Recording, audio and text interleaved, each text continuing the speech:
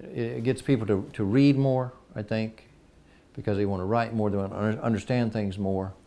So JaxbyJax facilitates that and creates an environment where anybody with a little bit of interest can get involved and exchange ideas and writings, but that's why I like to contribute as I can to that scenario, and I don't mind writing a check every so often, you know, to help out.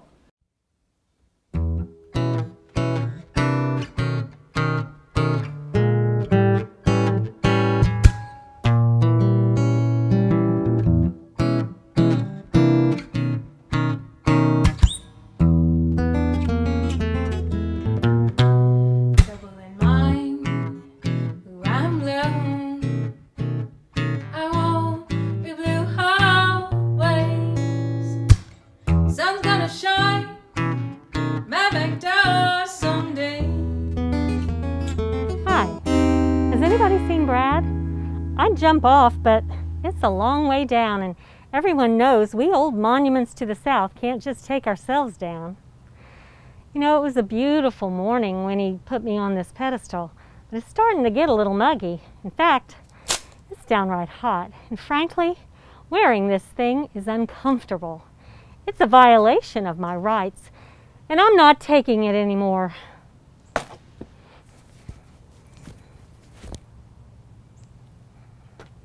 Oh, did you think I meant my mask? In a pandemic? Don't be ridiculous. Welcome to part 2 of JaxbyJax VII. Official history may be written after the fact by the winners of wars, but real history is chronicled in real time in the soul songs of artists and writers. It's these upwellings that social scientists mine to find the unalloyed truth of a moment. Writers of Jacksonville, this is our moment, and we are writing its history. There's a lot to unpack in 2020. Pandemic, isolation, fear, poverty, climate change, social injustice, and political division. There's also the hope for a better, brighter tomorrow, found in the work of a new generation of activists who are inspiring us with their courage and their willingness to get into good trouble for a righteous cause. This is a story of our times, and it's playing out right here in this beautiful, broken, ugly, healing, Southern Gothic mess of a city we call home. The JaxbyJax Literary Arts Festival was created for this moment. And even though we can't get together in person due to the COVID-19 pandemic, there are things that need to be said and voices that must be heard, especially now. We welcome you virtually this year as we hear from writers, young and old, in all colors, shapes, and sizes, with words that open your mind, lift your spirits, and heal your heart. We are JaxbyJax, Jacksonville writers, writing Jacksonville.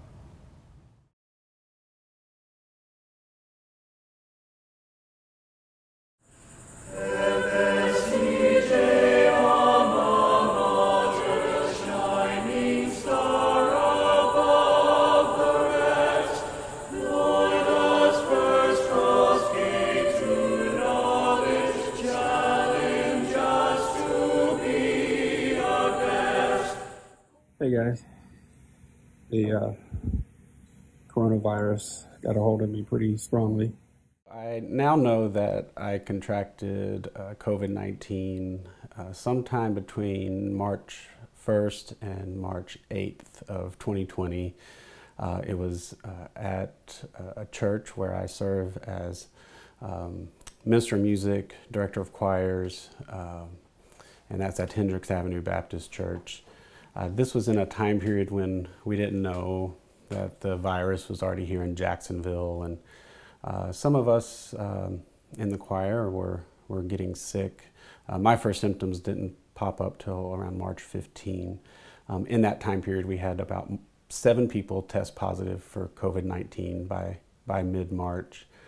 We didn't find out till later in June, when the antibody test was available, that we really had an outbreak of about 22 people who contracted it. By March 25th, Wednesday, March 25th, my symptoms had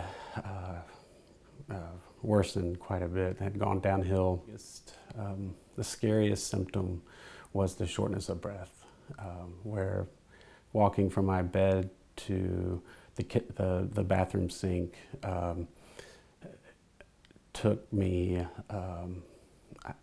it took me forever to walk. I could not walk very quickly, and I probably breathed about 40 breaths in 1 minute, and would just have to stand there to catch my breath, to think through calming my lungs down. It was a force of nature that was in my lungs that I couldn't control, that was taking my breath away. So I around 9 o'clock the night of March 25th, I drove myself down to Baptist South. All I wanted was some oxygen. I knew I needed oxygen. I knew I needed fluids, and I needed to rest. And maybe some medicine. I don't know what, but I needed something. So my hope was to go to the ER, check in to the hospital perhaps for a couple of days, and go home. When I arrived at the ER, they took me back through a series of hallways and into some prepared spaces for COVID patients. I was the only one at that time. It looked like a sci-fi movie with people in, PPE and hazmat suits and air filters and big plastic sheets with duct tape, it seemed, and just a sterile environment. So I was in the resuscitation room. They finally tested me for COVID-19. They interviewed me, and at that point, that's when they told me I was in grave condition, that I might be on the ventilator by about 7 or 8 in the morning. This was around 4 in the morning on March 26th. So I spent several hours in the ER before they ever took me to ICU. The doctors and the nurses in the ER were very frank with me that I might be on the ventilator, I might not ever come off the ventilator. The doctor encouraged me to call my wife, to try to get my wife and my kids to the ER. I couldn't make the phone call. I froze. I was shocked. I couldn't fathom what was going on. It was the first time that I had faced death, or a kind of death sentence, perhaps. And it was very scary. The doctor came back and asked me if I had called my wife. I said, nope. She said, do you want me to call her? I said, yes, please. So she made several attempts. I finally tried to call. I kind of woke up out of the shock. We couldn't get in touch with her. It was so early in the morning hours. I knew she kept her phone off, or at least on silent.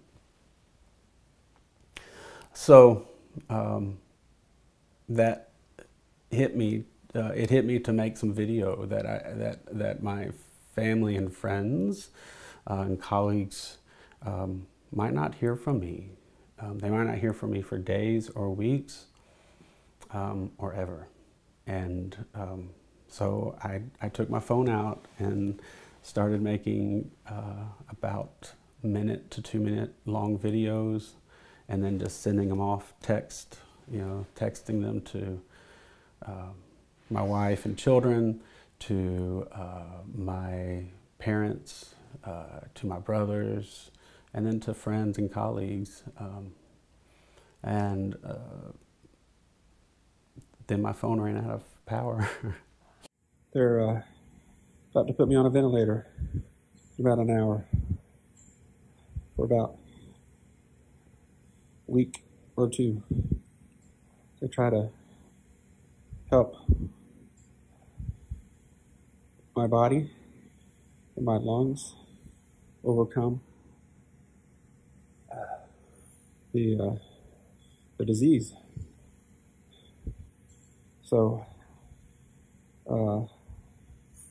just wanted y'all to know, y'all are great friends, even texting far apart. Have fond memories of all three of you. And proud of all of you and all that you've done. So, just sending these out the best I can, best I know. I just found out about 2 hours ago this is where we were headed. So, tell everyone in your families hello for me. I'm sure there'll be a way to follow through Facebook. Just take care of Rachel and the kids. That's my biggest concern.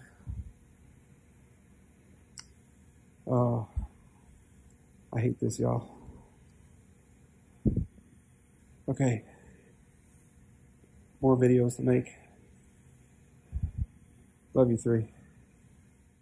When I got up to ICU, there was just this team of nurses and doctors that greeted me, and it had to be about 15 to 20 of them.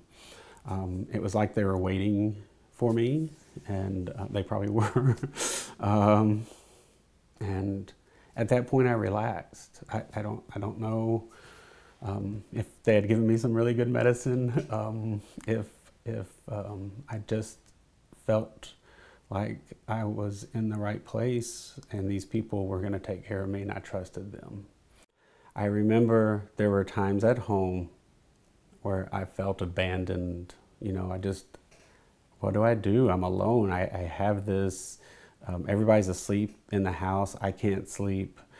And my chest was just in some kind of shape that I'd never experienced before, and coughing or not being able to breathe. And I remember crying out, like as a whisper, you know, God, save me. And I just uttered that without even thinking it, because it was just a time that I'd never want to relive. In the ER, in those moments where I was alone, where I was faced with death, I went to the Psalms, walking through the valley of death, knowing that God was still with me, walking alongside me, and knowing that the miracle of modern medicine was my friend. And those nurses and doctors were to me the arms of God. Knowledge, friendship, both achieving, I have goals within our stars. 2 viruses. Virulent storms create chaos in us, dis-ease breaking the heart, disorienting the mind, numbing the soul, angering the body. 2 viruses at times dormant, activated cells cloaked and waiting, inflame an already compromised system. Both 19s, one 10 months young, requires distancing and masking. Another, a 4,815 months old infection, needs eliminating for good. A hate-filled contagion spreading from generation to generation to generation to generation. Both kill unjustly, 200,000 breathless souls, isolated, alone, dismissed as old and frail. Countless others murdered, victims of hate, saints of glory, lynched, dragged, shot, choked. no more alive because of the color of their skin.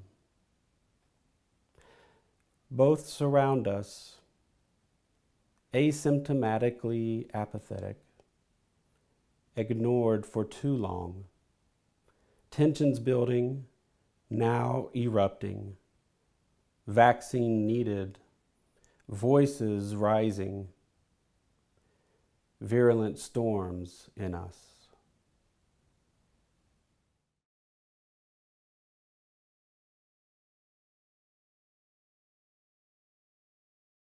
I'm addicted to two things, coffee and buying books. We try to keep all the books that we can on our shelf. So I think the bookstore kind of, provides just a large variety of anything you can think of as far as titles that people can come in and find and discover. Variety of titles is very important. So what allows that is one simple thing, it's square footage. It's how much space do you have. The smaller bookstores, they have to limit their categories and their titles, and that's it. I've always thought, keep expanding. Instead of having 4 feet of philosophy, you know, that wide, you'd have 40 feet or 50 feet. Why not? Somebody comes with a list. I can usually find 9 out of 10 titles. If I walk around with them and say, here it is. 9 out of 10, that's pretty darn good. That allows Chandler's to be unique by having a large assortment of titles available. Literature, like take a certain Nietzsche or whoever, Hemingway, we have all of their titles, see? And when you have all of them, you know, somebody wants a Hemingway, or they come in for one title of Hemingway, well, hell, we've got, you know, 25 titles, you know, that kind of thing. We closed down basically inside for about 2 months in the early part of the year. And people would pick up books on the sidewalk and we would deliver. I would deliver some on my motorcycle and just deliver books. But, so when we opened up, for some reason our sales actually exceeded by 10–15% what the pre-COVID average was. Our thing is, in 2020 is going to be, I mean, we'll never forget this COVID thing. And of course, we won't forget Trump either.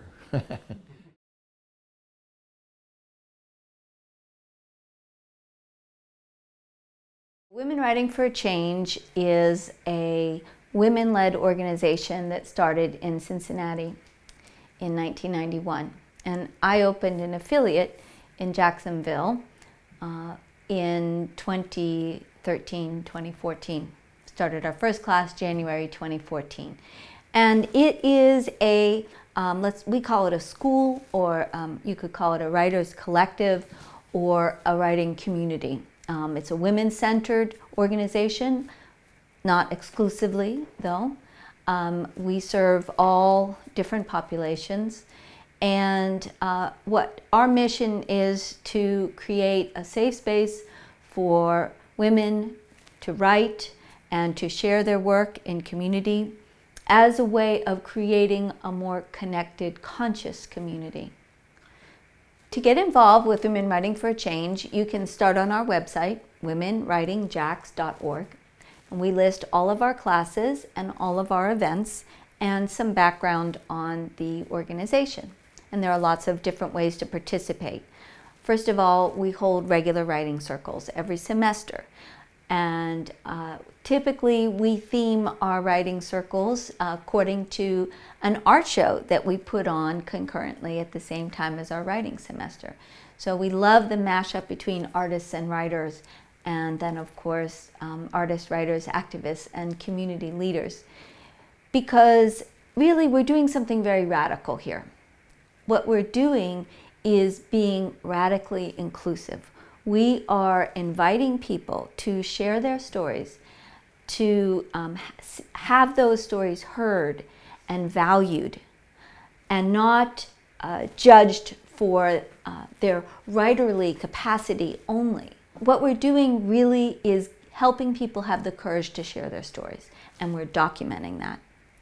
And so we see our vision is to lift the expression of the feminine, because in our world as we know it. Unfortunately, the voices of women and other oppressed groups are not heard as much as they should be. Right now, what we're working on is our annual anthology. We're producing volume 2, which is a collection of over 85 women artists and writers from our community, documented in a very high-end publication that we call A River Rising, Anthology of Women's Voices. And this particular edition is called our Birds and Blooms edition, and it reflects the past semester of writing and art, which was the Birds exhibit in the fall and the Blooms exhibit in the spring. And of course, what we didn't anticipate when we put together the themes for our 2 semesters was what would really be blooming in 2020, which was the coronavirus and, of course, the protest movement that grew up after the death of George Floyd. So we have the blooming of the protest movement and Black Lives Matter. And it's really caused us to take a good, hard look at our work and how radically inclusive we are and how we can do better. We want to not just be an inclusive organization, of course, but we want to be an anti-racist organization, just as every one of us should be.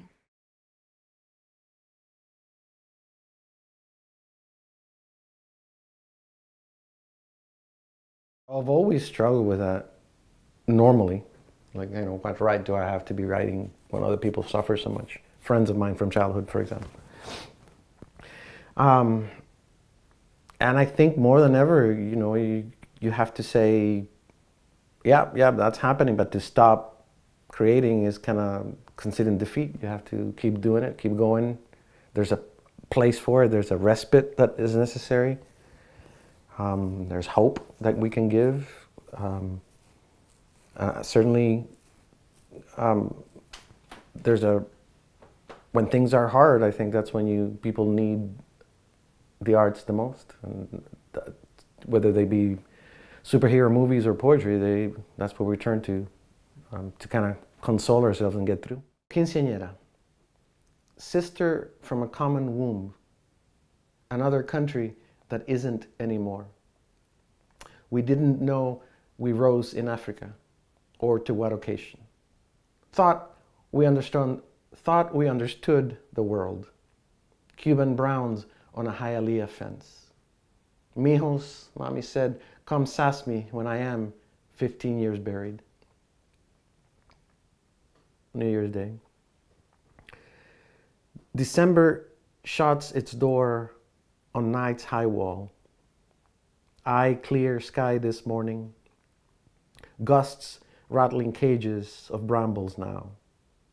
A field's yield of warblers dropped frozen from the clouds. Our town goes on with its drizzle and leashed dogs. We pass ghosts lean as winter weeds or cattle wire. They know what they are and keep their distance like fog. Again, we turn our faces to lessen the wind's sting. Again, we hope to be neither prey nor hunger, the children in them, nor the chain link kennels. And a great part of me will escape the grave. Yellow as a late October sun, there was a dust in these hills once, and other people's, long departed. Might as well honor the bumblebees, felling so loud. Might as well mourn grass. What was carved has given up its hold, blank as quicksilver, these hickory flats gravestones, slate weather smooth by scarcity and years. All had a name, a first day, a last one as themselves, no more. Still, someone has brought flowers, paper white and red, plastic, 2 per grave. Using the Scout's Handbook while learning English. Not yet a full animal, no longer fully a cub, sunlight green on me through summer's high canopy, a stream mud-cheeked from last night's rains. From 15 years later, I see myself, lean for my age, light-boned as a kestrel, fleeing a housing project not so much life preserver as a hurricane's next island. But today, the tallest I've been and growing, I think I've come for animals. From their world, mine must seem both comically unstealthy and full of sudden excitements. But I see, as I still see, both the signs on the mud and the need to read them. Their tracks a test for the handbook. And it answers. A pair of raccoons, deer, and later what I wanted to be a bear but was just a dog. The known names beside the unknown. Muskrat, grouse, skunk. And I don't yet know while I'll remember this day, when I asked and was answered, when the world spoke its persistent language, and I, with due care, understood. Swan Song. I, in time, am sick of living with myself anytime soon as alibi. Rose of Jericho's odd duckling bloom. Coal, a thorn on the lungs, playing its long game. And you, a miner's daughter in hate with her last decade. Hands up like a policeman's bullet's corpse. Dark, with no chance of humor. What is left for transformation? This beach we walk, its few bittersweet clams and baby's ears, terse diamonds on the littoral's midden. Tomorrow, this same time of day will pass you by in another continent. But for now, you toe dig at a stone crab's shell, malted or dead. Some have looked on their children like this, or nieces or brothers. The Atlantic breathes less each year, and the tides rustle fewer coquinas. But the answer is malted. Okay. And this is the last poem. Yay! In the dark times. I fix a coat from air to clothe my fears, except tomorrow will be full of cracks and their attendant gusts. The roof over my life may be past repair. I wait for words sent out like crows to return, even if soaked, wings like broken branches. Buy a stranger a burger, hand another paper money. No, they'll both stomach hunger anew. I drop each of my hours like a crumb. I won't walk this way again. My days line up like inmates and clap hands. They clap hands for me, and I sing.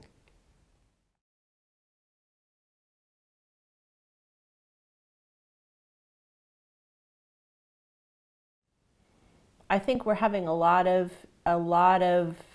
things, whether it's racial disparity and inequity with people or whether it's environmental crises. Everything's coming to the forefront at the same time.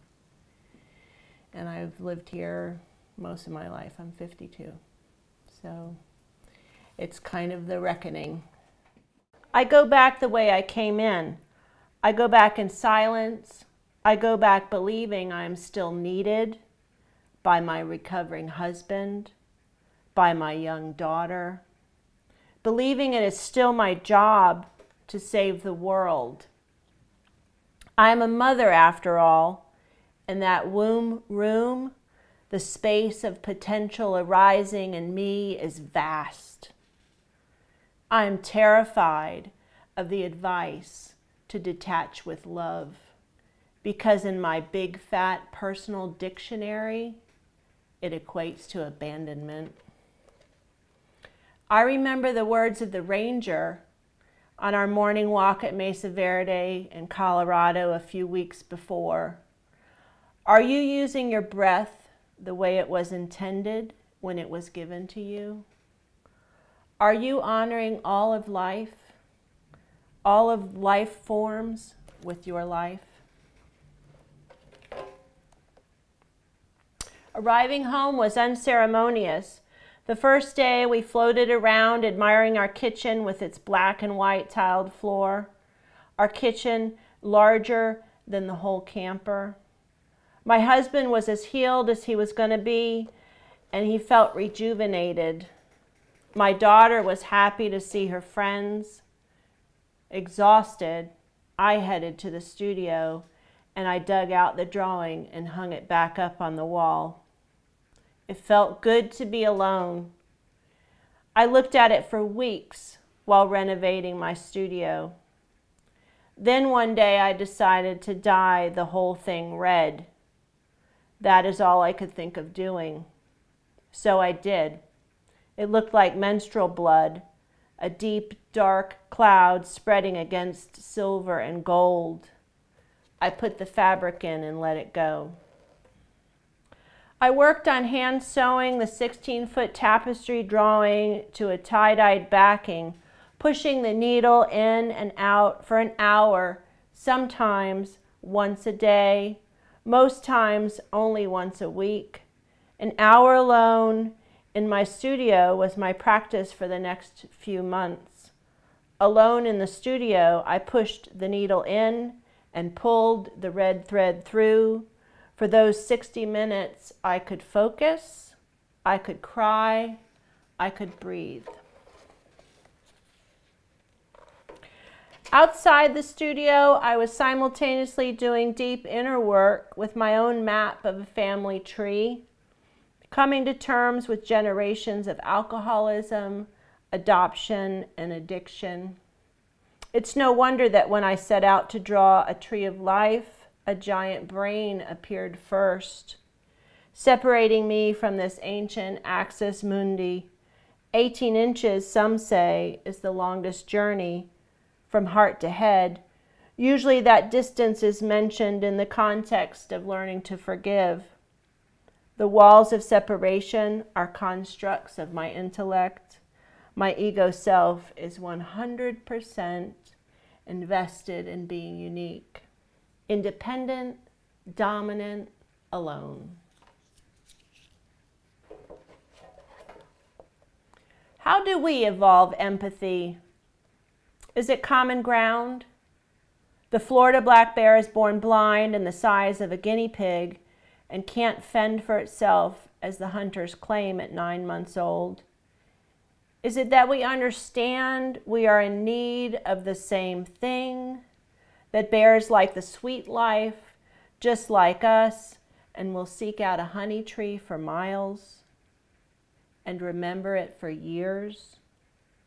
Or do we learn to look at our differences as a sign of a healthy community, of diversity, that an organic system thrives on discovery and variation, not homogeneous conglomeration?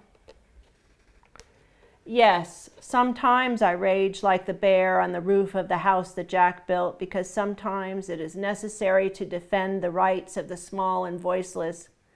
Sometimes I rage because I feel trapped in my own thin skin and I feel vulnerable in the dark, believing in my own fear that what will emerge is violence and not love if I let my shield down to other. But if I can hold my tender heart open and see it for what it is, which is unfathomable possibility, redirect my energy to creative space making, where there is room for all of our needs to be met, then I can get down off that roof because I'm not trapped anymore.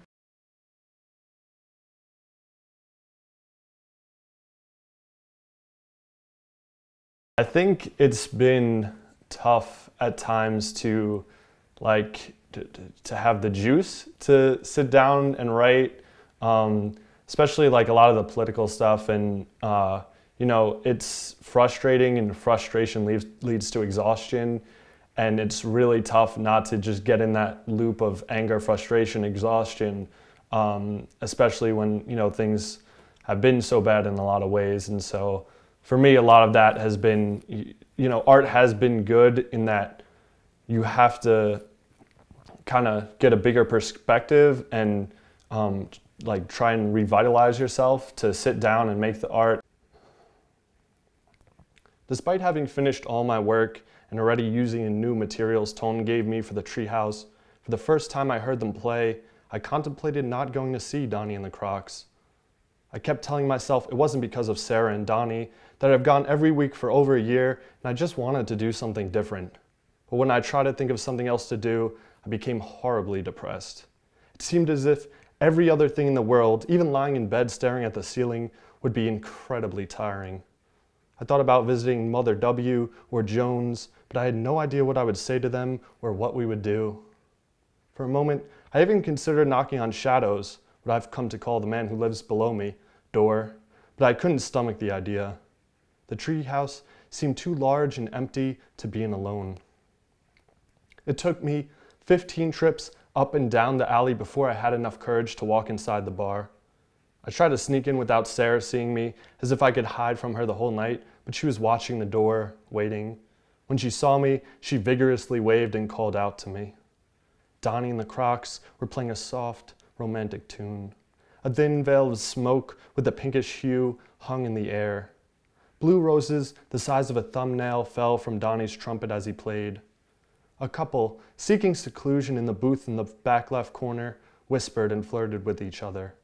The man put his arm around her and pulled her close, his head leaning back on the brick wall behind him. Smoke and time caused the bricks to become coppery in color. She rested her head on his shoulder, gazing up into his eyes. They gently swung back and forth in a drunken rhythm, mouths inches from each other, hinting at, but never realizing, a kiss. Maybe it's the wait we like the most. Maybe we prefer the promise of satisfaction to satisfaction itself. I was afraid you weren't going to show. It wouldn't be the same without you, Sarah said as I sat down at the bar. I didn't think you'd notice.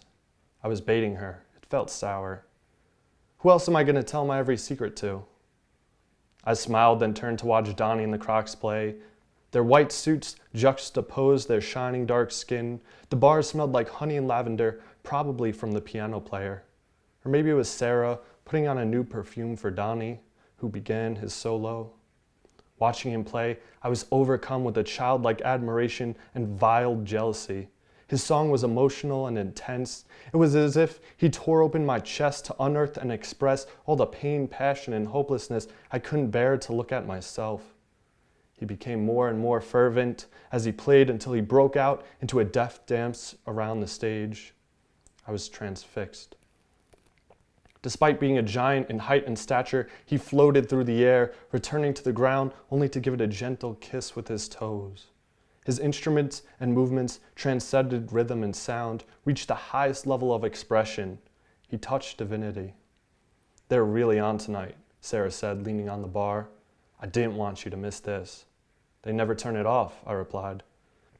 The semicircle stage was lit from below by soft yellow lights. The sax and trumpet sparkled gold as Donnie and Domingo put them to their lips.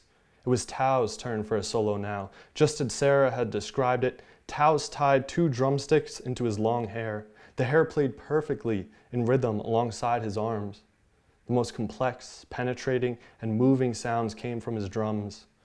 Luckily, this made it loud in the bar, so Sarah and I just watched in awe. I wasn't ready yet. I left the bar as Tao's solo came to an end, giving Sarah a quick goodbye. The air outside was cold, and a dim rising sun broke up the darkness of the night. When I reached my apartment, Shadow was standing outside, staring up at the roof as if he could see the treehouse through the invisibility barrier. This troubled me. He turned his head as I approached, but I barreled past him. "I like it," he said softly as I walked by. I pretended not to hear.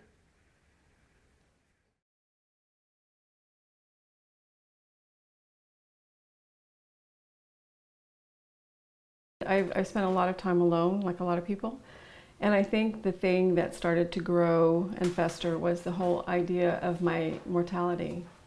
Like at any one moment I could walk out the door and be perfectly well and come back sick and then die.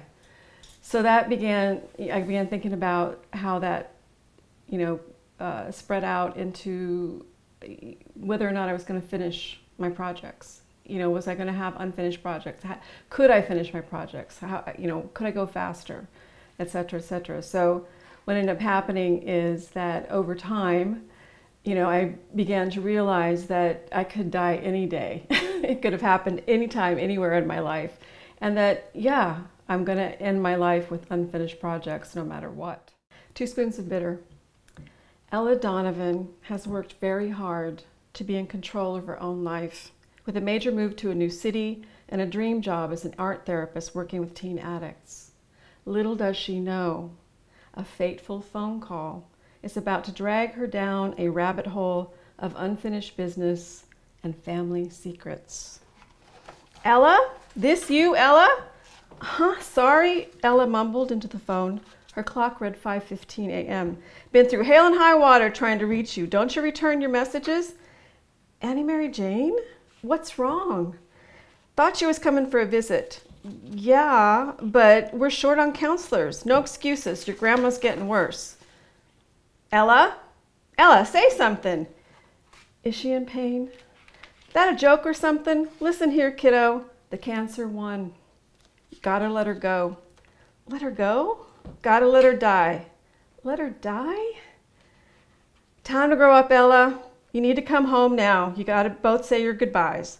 Now, no, I just got my job. I just moved into my own place. I'm still unpacking. No back talk. She's your blood. She's your grandmother. Time to forgive and forget. Me saying goodbye is not going to change the past or fix anything between us. She's family. Damn it, Ella. I'm happy now. I don't want to dredge all this up. Shame, shame, shame on you, Ella Donovan, with all your psychology learning and the work you do.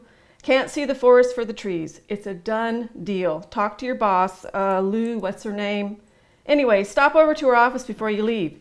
Your grandma's in Blackbird City, 4 Seasons Hospice. Ella loaded her suitcase reluctantly into the car. The heavy scent of blooming magnolias hung thickly in the air. She sat for a minute at the end of her driveway, trying to hang on to the picture. It had just rained, and little rays of sunlight glistened through the canopy of old oaks that sheltered her quiet, Victorian-style neighborhood. A woman walked her dog along the cobblestone street.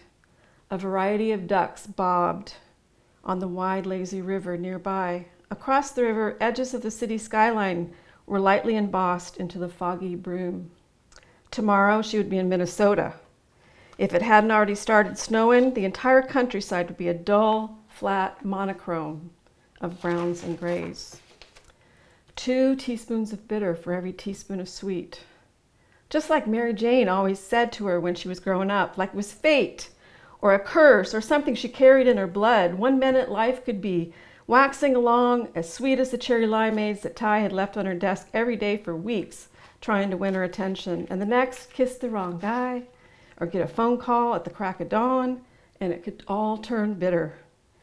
Like having to grow up with Grandma, her Old Crow whiskey and all her demons, and that mean little trailer on the other side of the railroad tracks. Like her mother and father dying in a car accident. 2 teaspoons of bitter for every teaspoon of sweet. It's the way it is. Just accept it. She arrived at work, hurrying through the lobby to Miss Lou's office. She numbly responded to staff members offering condolences for her dying grandmother. If corporations could ever get in control of Southern word of mouth, they'd save millions in advertising. And good morning to you, Miss Donovan, Miss Lou said, furiously rubbing at the pink frosted nails with the cotton ball. Sorry. Good morning, Miss Lou. Finally, learning some manners. Ella fought the urge to roll her eyes, a habit she'd gotten into from hanging around Joe. Lou set her task aside and studied Ella for a moment. Had a very interesting phone call last night.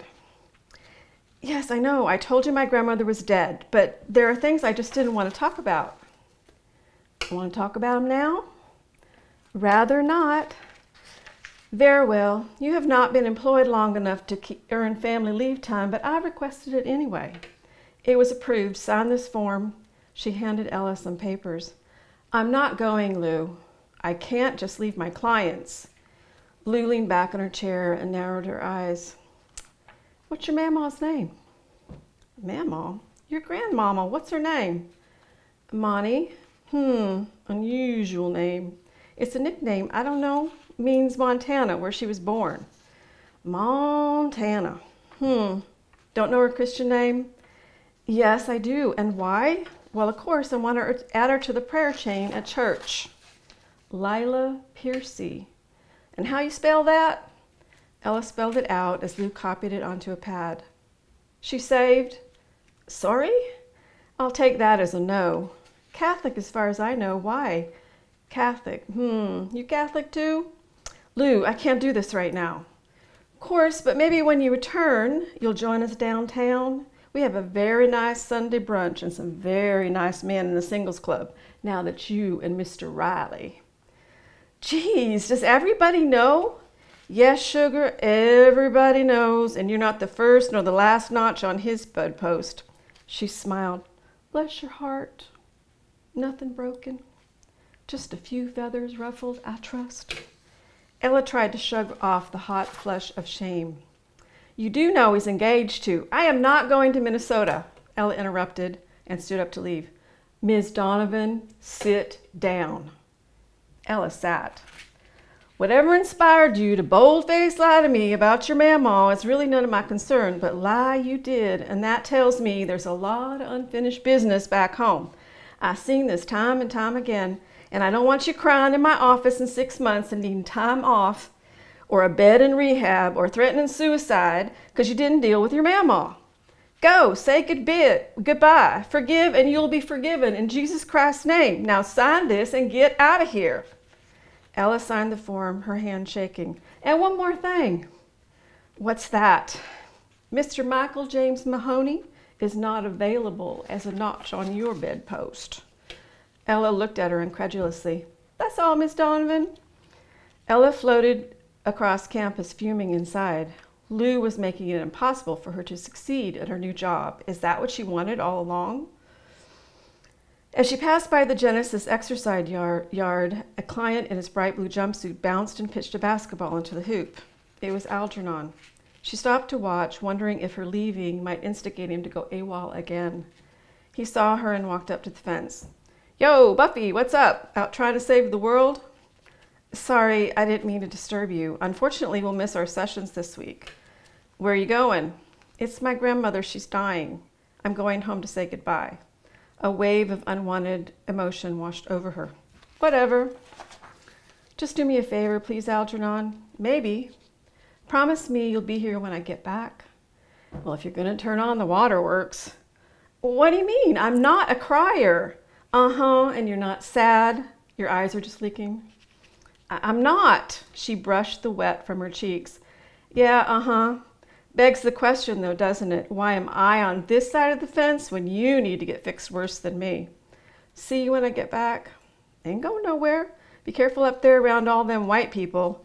He ran to a far corner of the court, aimed and shot the ball towards the hoop. It dropped through effortlessly. I feel like a lot of my creative energy is going toward anger at the people who should be serving the world responsibly and aren't. I'm having to really force myself to stop listening every once in a while or stop learning about what's being done to people and to the earth in order to let my creativity come out. So it's hard. I think people who have been creative in their lives have a need, an urgent need, a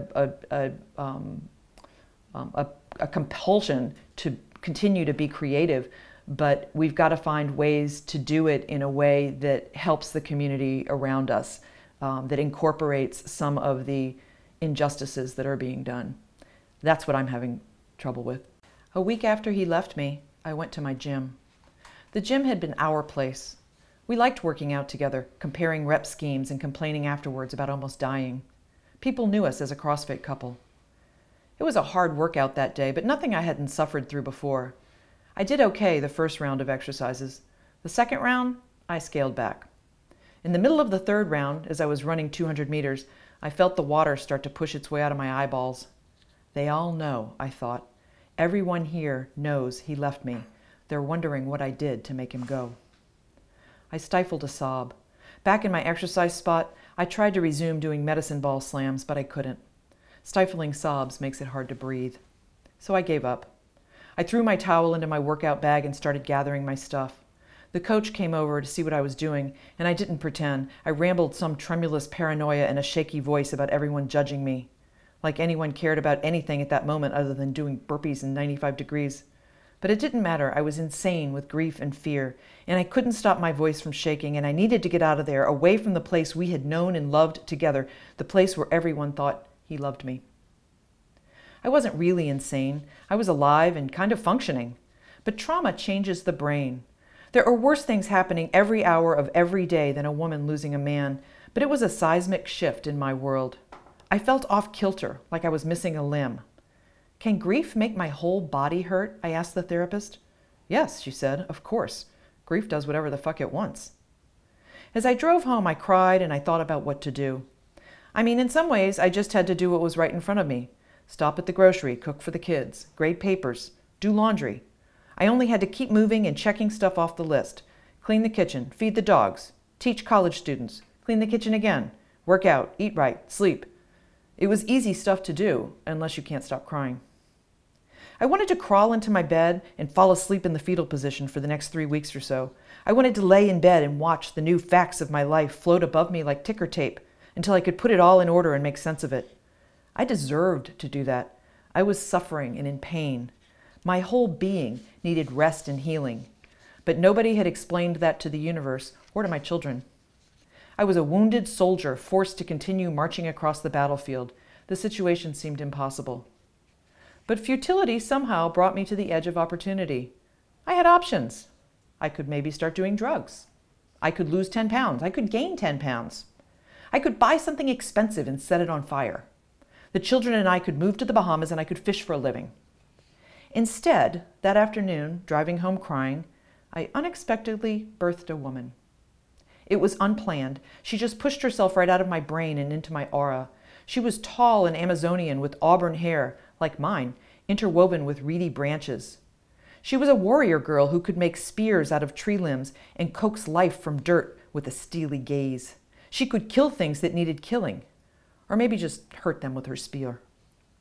She slipped herself over my shoulders and I zipped her up over me like a jumpsuit and stopped crying. A calm descended.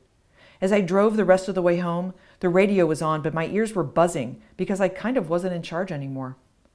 Later in the evening, after the household was quiet, I got on the Google webs and started researching. I wanted her to have a name, a strong name, a kick-ass name. She was part me, after all. Bellatrix. I finally settled on Bellatrix, a Latin word for female warrior. Bellatrix Wild, because she comes from nature and showers in the rain and can nap in a tree. At first I put an E on the end of wild, but it seemed pretentious.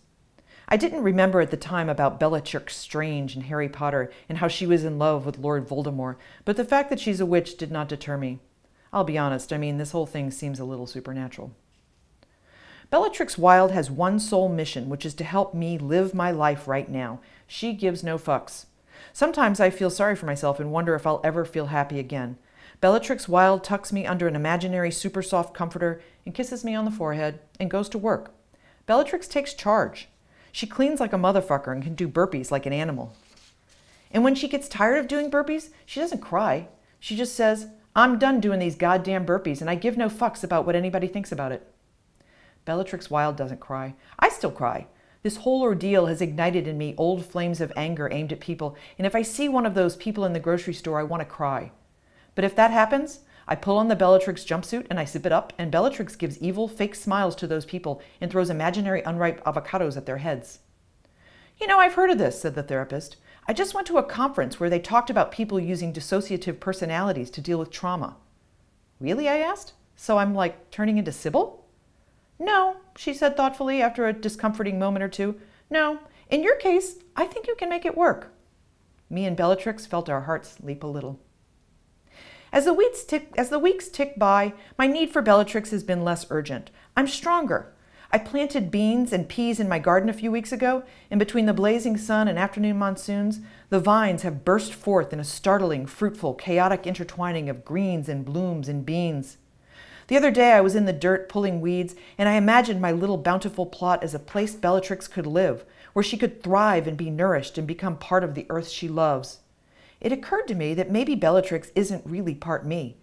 Maybe I'm part Bellatrix, and finally finding space to grow. It's possible.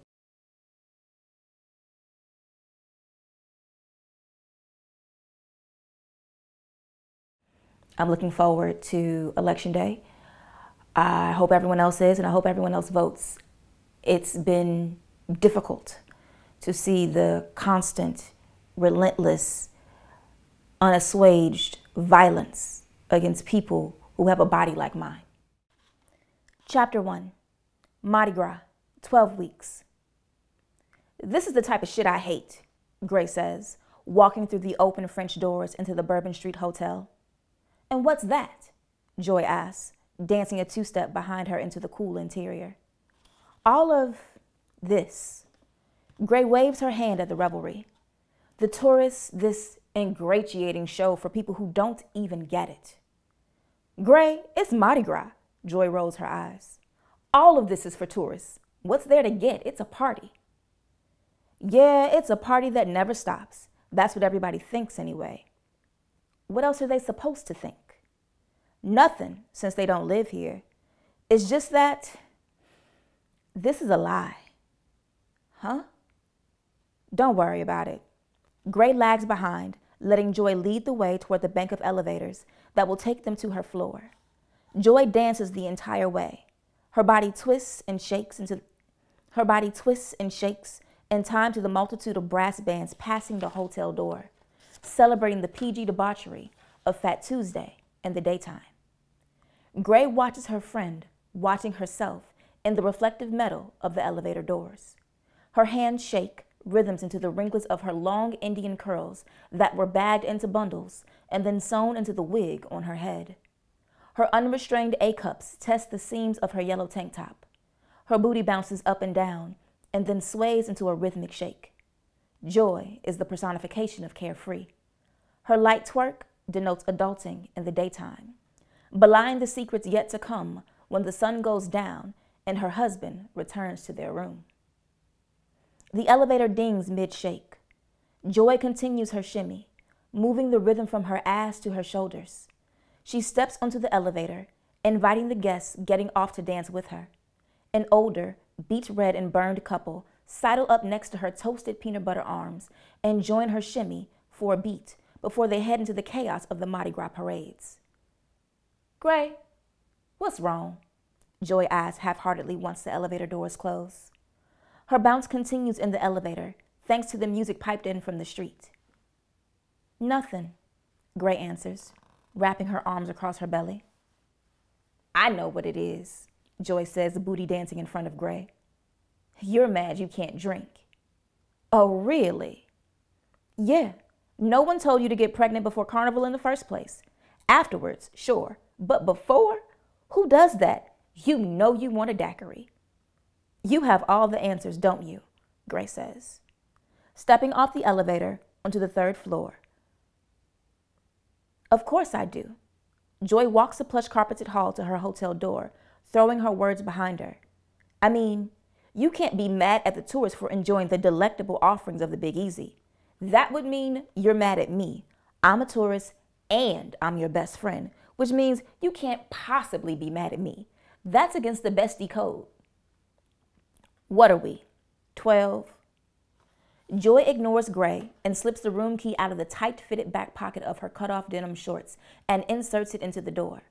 The lock clicks and she sashays into the room, letting her hips emphasize the long and short notes of the trumpets, trombones, and drums rocking the room walls from outside. The music moves Joy through the door, past the king-size bed, to the French doors leading to the balcony. Music blares from the street below. The plumage from colorful floats pass, proudly carrying crews along the route of the 24-hour party. I have to pee, Gray yells to Joy on the balcony. Okay, Joy yells behind her. Hey, mister, throw me some beads. A thick rope of colorful beads clatter on the wrought iron balcony railing. The clinking sound is muted by the resounding hush of the closed bathroom door. Gray unbuttons her jeans and eases them over her thighs. The rough-hewn fabric stutters before following her fingers' guidance to slouch around her ankles. She sits on the white hotel commode, looking at her almost flat belly. She exhales the bottle of water she drank earlier and that whizzes into the pipe. She sits and drips dry, trying and failing to forget the uncomfortable truth. She is pregnant, 12 weeks pregnant, with what she knows is not her first baby.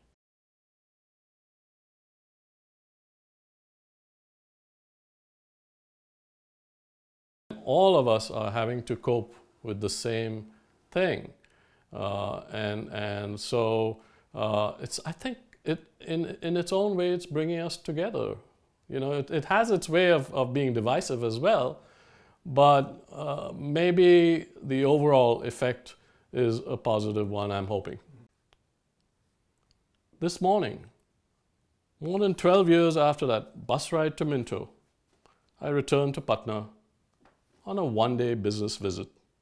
Wooden inlay work on decorative items, a Bihari specialty. Once the order was finalized, I felt like seeing Minto again, ready to rethink the Mintoan enigma, an older and better judge of human nature. Something in me has always said that if I could understand them, I could understand myself. If I could understand them, I could understand our country in all its callow bombast and hoary wisdom. If I could understand them, I could understand the world. So, picking up the newspaper lying on my hotel room table, I went out and caught a rickshaw. No buses for me this time. The rickshawala said he'd have to take a roundabout route to Patna College. A procession was crowding the regular route. I said that was okay, and we started off. This procession is for what reason? I asked the peddling rickshawala in Hindi. Many people are dying from sickness, he said, turning his head slightly. Everybody is scared, and the government is not doing anything. That is why this procession has been brought out. Unfolding the Patna edition of the Times, I looked over the headlines. The first one on the left said, "City panic-stricken as mystery disease claims 60."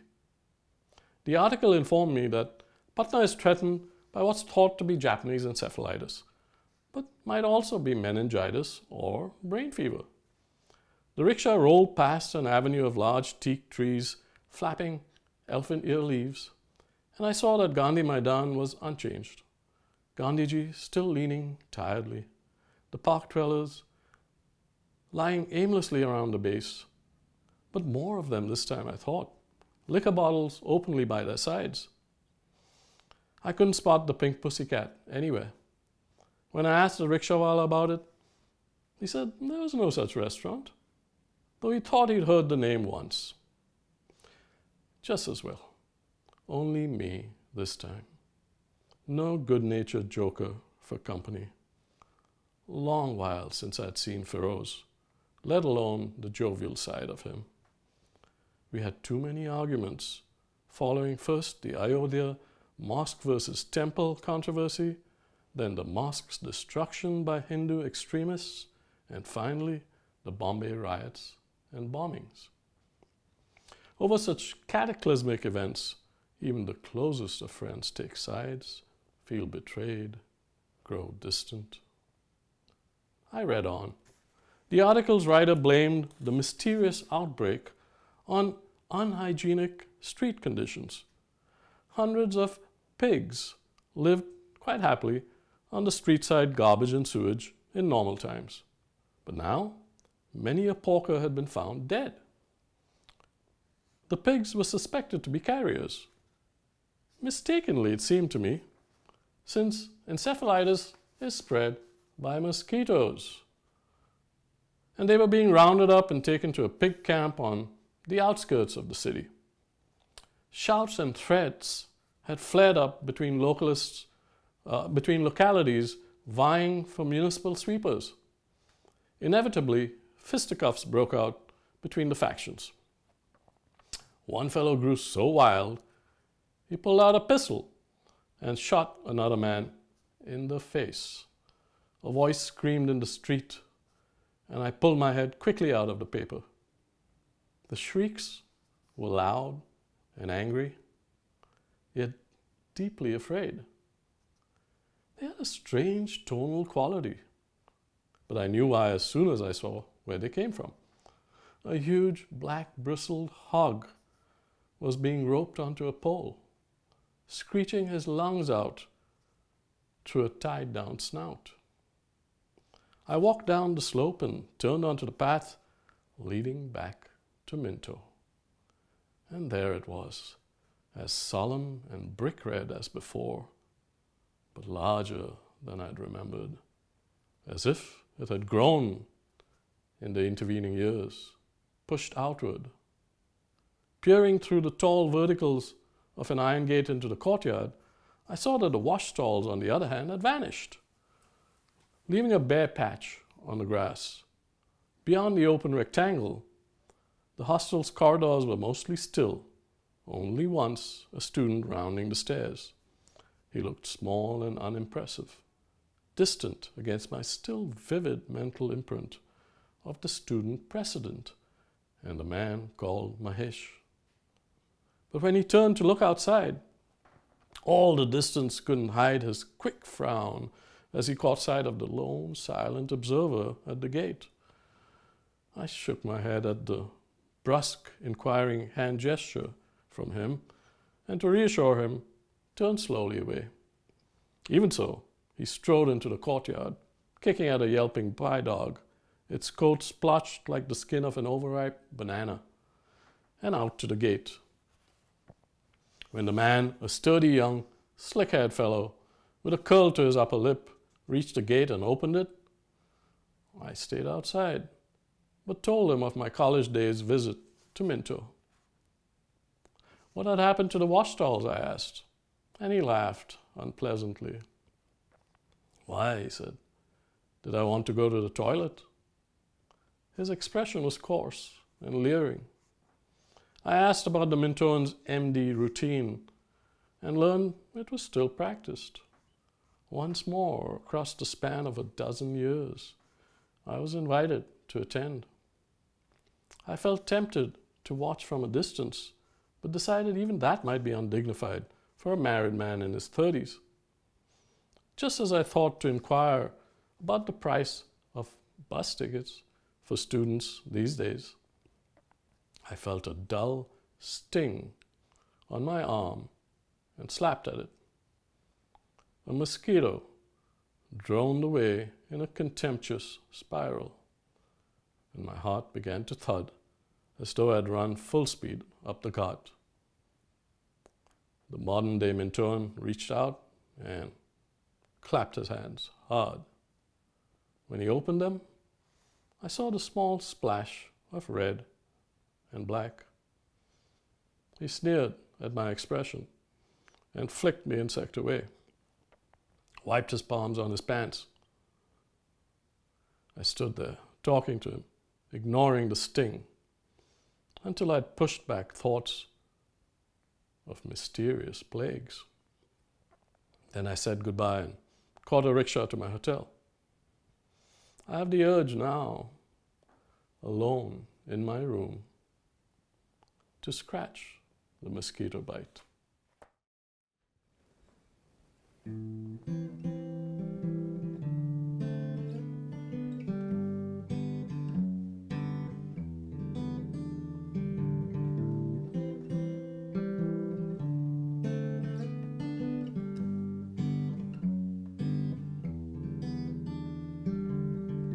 To whom it may concern, are the trees still tall, thick green and white? Do they brush the sky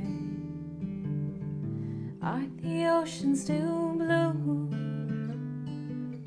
Do the whales sing to you? I'd like to know. I'd like to know what happens in the end when we're old and dead. What happens in the end? Is the earth dead?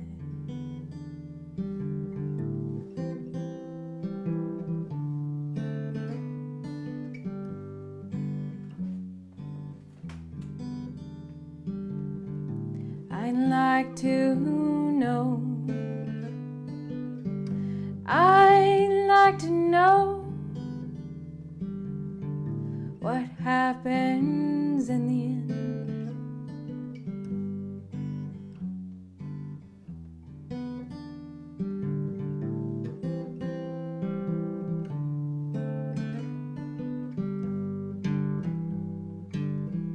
Won't you ride back?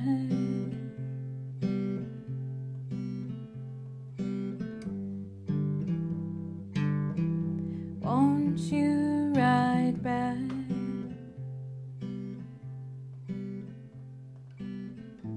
Are the trees still tall,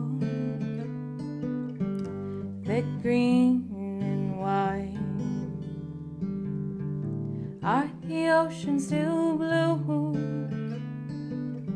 Do the whales sing to you? Are they wild and free, like we want to be? I'd like to know. I'd like to know. Won't you ride back? Won't you ride back in time?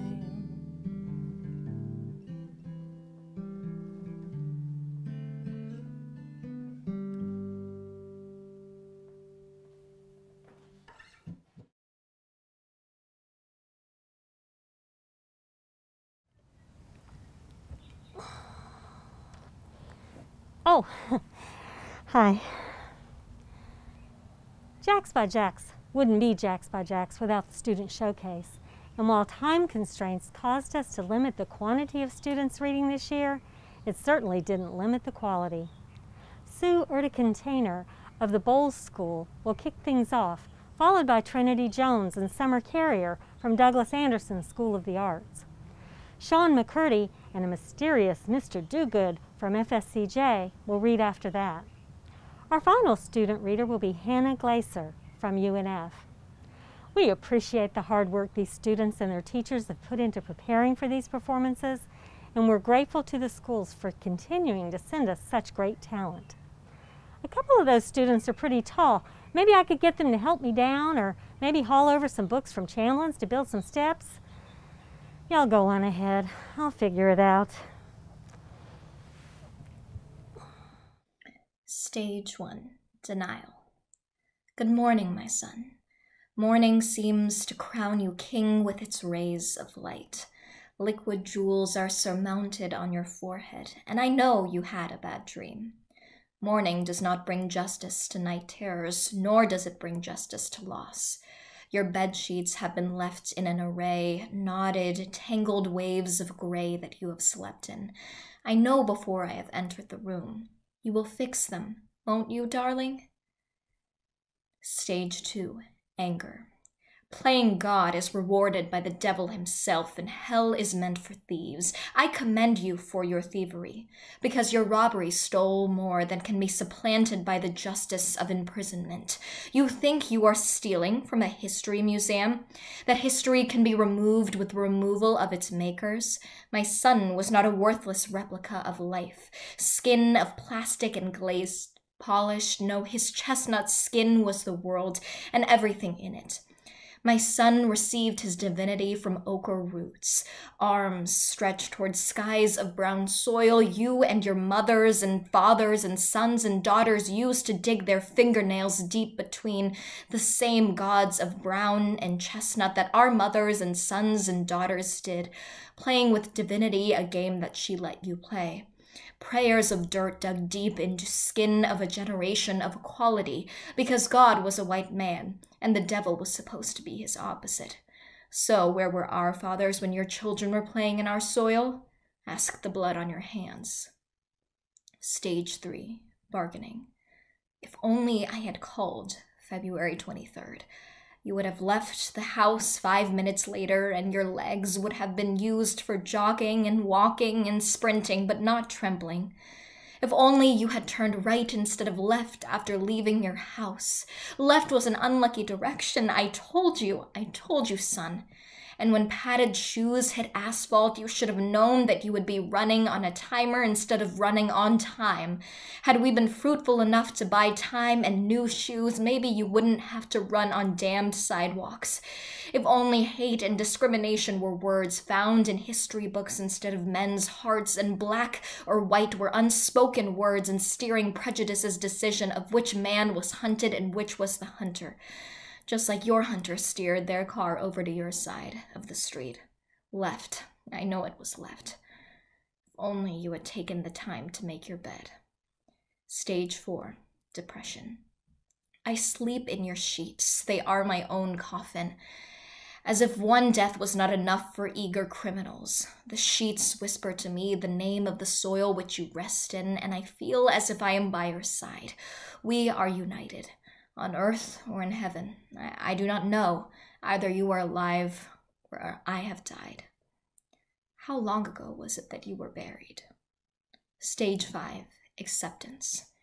Acceptance is never compensation for bereavement, and mourning never brought justice to my night terror. Rest in power. When I heard he passed, I was worried he left without knowing the impact he had on all of us. I was worried he never had the chance to witness or see a black fist raising in his honor, never had the chance to see the spectrum of children trampling innocent Walmart buyers for the last Black Panther costume that probably didn't fit them, that he never saw the change he had on the face of the black community. Because Negro is now the hero, not the dope dealer.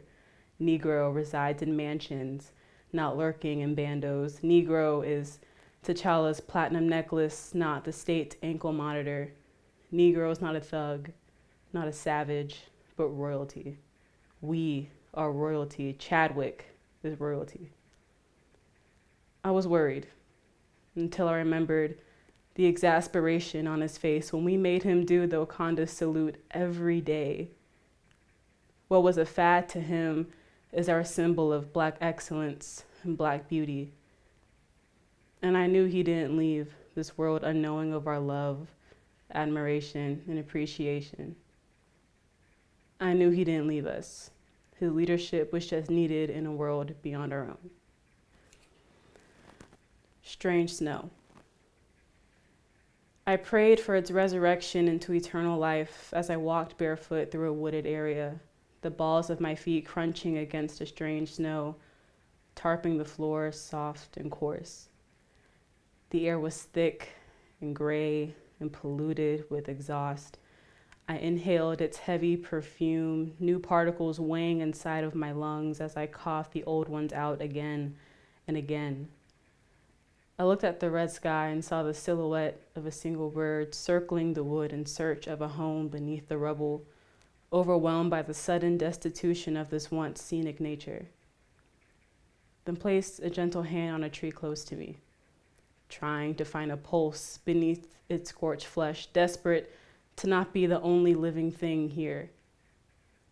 And I shuddered at the chalk marks on my palm left by the charred wood, as the crumbled pieces fell to my feet like fine sand, a piece of myself crumbling with it, becoming one with the debris of burned leaves, brown bark turned to black, earth to earth, ashes to ashes, dust to dust.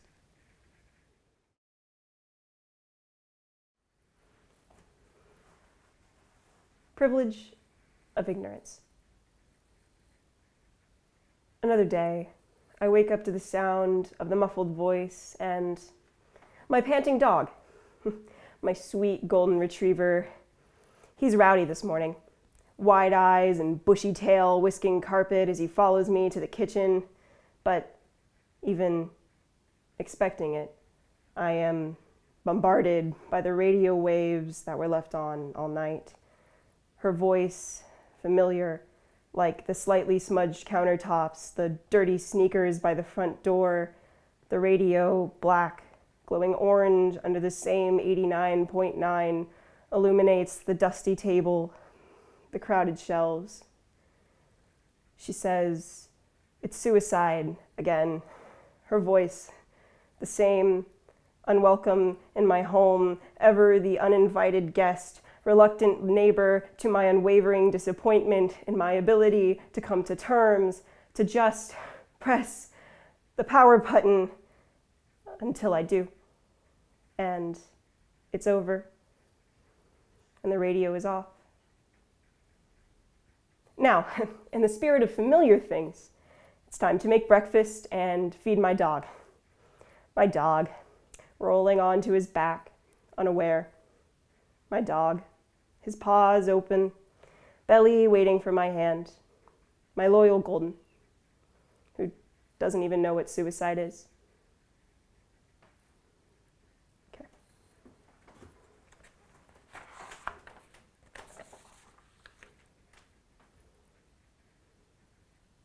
Drawing a map home. On a downhill curve. Down a twisting driveway we have not ever fixed. My house lies. Past the park, past the Publix, and past the church we never went to. My house can't grow 2 new feet. It is caught by the river where the oyster shells are left behind, jagged, ripped, cracked open, consumed, and left to catch my toes. But still, my house is growing. Plants, trees that crowd the gutters, work my bones, and summer squash, green tomatoes, herbs, mint and parsley. My house has a roof full of dead bark for birds' nests and solar panels. These machines that power the pool by the porch, half dug up because the boards were bending out of place and we still haven't finished fixing it yet. Now that she has everyone's attention. So do you still believe you are not a part of this biological system that governs all life on this planet? Or are you still oblivious to the real danger you or a loved one could be in? The Greeks called her Gaia, the goddess of the earth. Today we just refer to her as Earth with no special connotation or consideration, and she is not treated like a goddess by any means. Quite honestly, she is being treated much like we treat ourselves, exploited and used. Exploited by Homo sapiens and used in a system of wealth that defies our biology, and in turn exploits that as well. There is no true balance in our made-up, fictitious system of exploitation, but we have pushed biological balance out of whack, and Gaia is responding in kind. You do not need to think of her as a living, breathing entity with a singular consciousness, although it could be argued that evolution is a kind of neural network in disguise. But at the bare minimum, recognize that this planet is a biological system that we are a part of, and our actions have reactions in more ways than we can fully understand, some for the good and some for the bad. Now that she has everyone's attention, put your phones and devices down and go spend time with her, outside. And for once in your life, listen. And as you listen, take a deep breath of air, air that does not have millions of cars, trains, planes, and factories pumping tons of pollution into it. Air that is almost breathable for an entire planet. Air that has millions upon millions of birds that can sing without being choked by our byproducts. oxygen fresh from a tree, plant, or shrub, nature's air fresheners. All that hippy-dippy save the world stuff is real, and these are the consequences of not playing by the rules. Laziness and ignorance can no longer be an excuse to not make the changes that have to be made. The economy is not an excuse to kill hundreds of millions of creatures, including how we treat our fellow sapiens. Maybe the sight of people we know dying from our collective ignorance can help fuel the winds of change. We think we can control everything, but all Gaia did was hiccup, and our whole system shuts down. Maybe we should take this time to reevaluate our position on this planet and how we interact with it. Trent Reznor sang, "We will all be judged by what we leave behind, but will it matter if there is no one left to see it?" The Reclamation of Our Republic, from the letters of Mr. Dogood. Brothers and sisters, listen to the lies they tell us as they always have. I dare you to call yourself a patriot and stop doing the dance of puppets that American life has become. We must cut our strings and once again declare ourselves free from elitist tyrannies given modern form. Mrs. Dogood herself called this a republic on the birthday of the Constitution in 1788. So why have we repeated the mistakes of our fathers by allowing corporations and other depraved parties to rule our lives and shape our destiny? Why do we submit under the yoke of the rotten egg the parties have become? How could we let the cancer of hypocrisy go untreated for so long? I'll tell you why. It is because the faithful of the American dream have become the faithless. As opposed to living and being better than the worst around us, we instead choose to sully the names of the great Americans of the past. Men like Abraham Lincoln, Bass Reeves, and John Adams proved themselves better than the America they were born into and sought to bring the true America forward. Women like Emma Lazarus, Harriet Tubman, and Susan Anthony would marvel at how far we've come, while still looking forward to where we need to go. This nation's software is out of date and full of viruses, and it needs the people to take it back and update it against these modern threats. So, like Lady Liberty, will you break your shackles and claim yourself to be free of these tyrannies, or will you wallow in your own muck of self-pity and claim you have no power to do anything about it? I myself will not sit idly by while my home, destiny, and free will itself are ripped out from under me. True Americans do not submit to anything they know to be wrong. Just as we all know this so-called democracy is the outdated tool of the elites, so too do we know what must be done with it. We must pull them out of our veritable Garden of Eden, root and stem, and throw them aside like the weeds they are. We shall make this garden very wildly in its beauty, and all shall be watered and shown the sun. We act towards the common goal of humanity first, and the true manifest destiny of these United States, to bring forth life, liberty, the pursuit of happiness, and from this day forth, the reclamation of the Republic.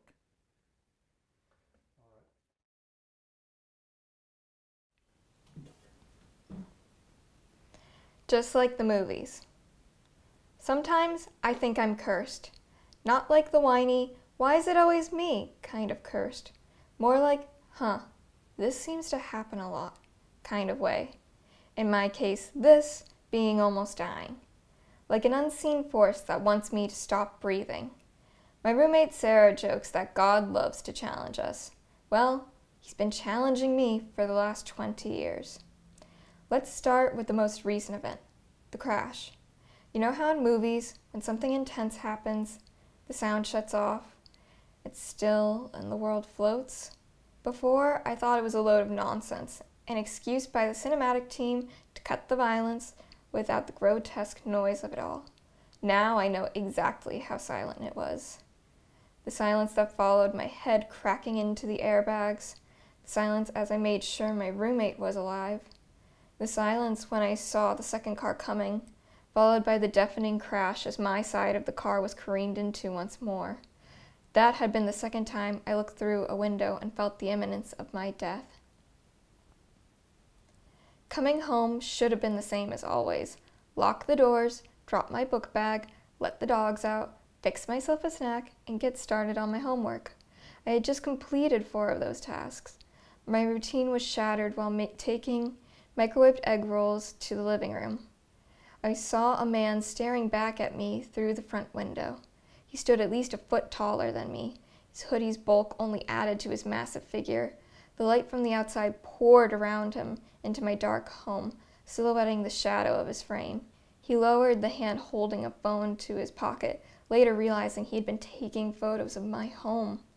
Memories of an 18-year-old who had been shot on my street when I was a child resurfaced.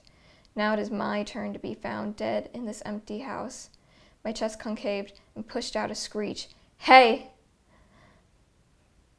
After the car spiraled, we bounced once more into the road. I looked at Sarah. Smoke floated around her. Get out, I screamed. It's going to catch fire. My hands fumbled for the buckle. Outside, a boy who had seen our crash waited. He helped me stand. He couldn't have been older than 16. I was breathing heavy through my mouth. My nose felt broken. Air couldn't pass through what I assumed were nostrils of blood. I looked back. There the car stood. Black hood crumpled, headlights shattered, windows somehow intact. I realized two things. The car had not yet caught fire, and both our phones and registration information were still inside.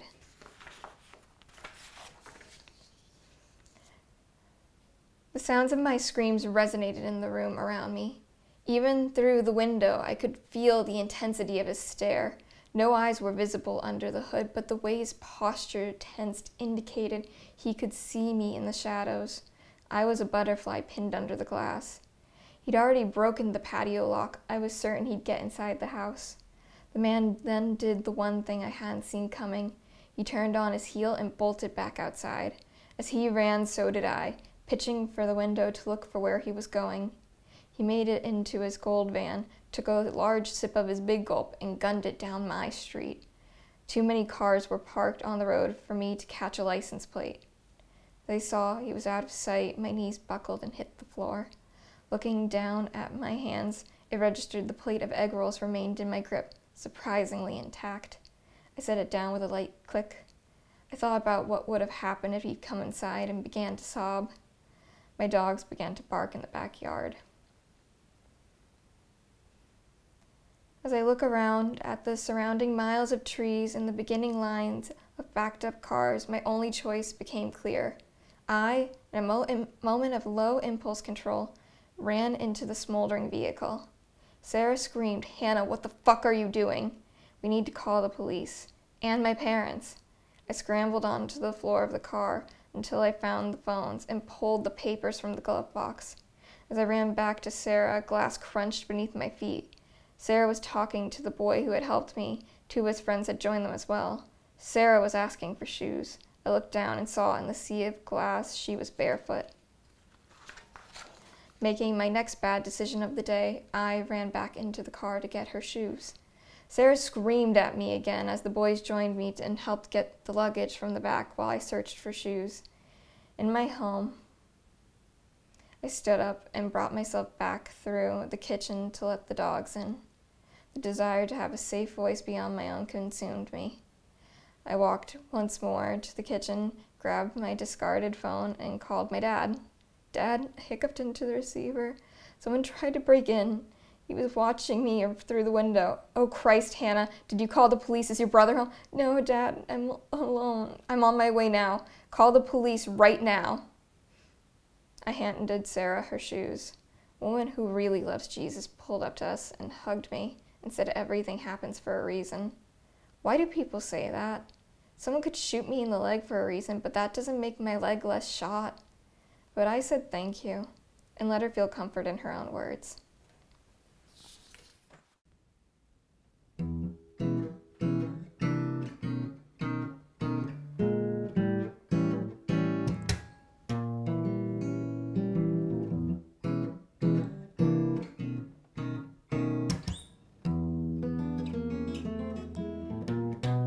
Trouble in mind, ooh, I'm blue.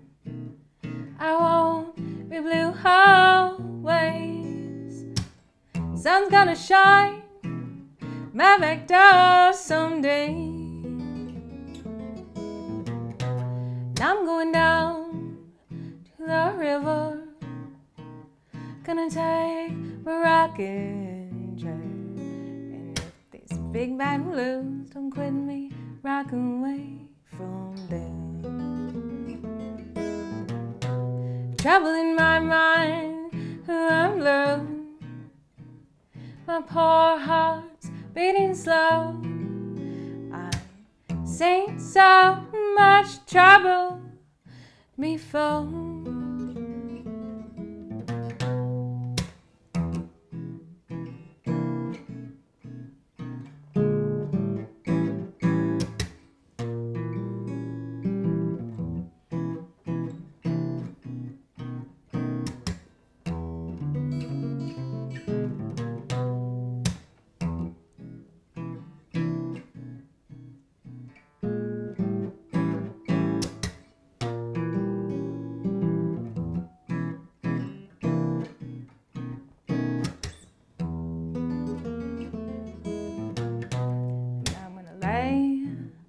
Let my head some lonesome railroad line and let the 219 satisfy my mind. My good man's done quit me. I've almost lost my mind. And if you see me laughing, laughing just to keep from crying. Trouble in my mind, I'm blue. I won't be blue always. Sun's gonna shine my back door someday.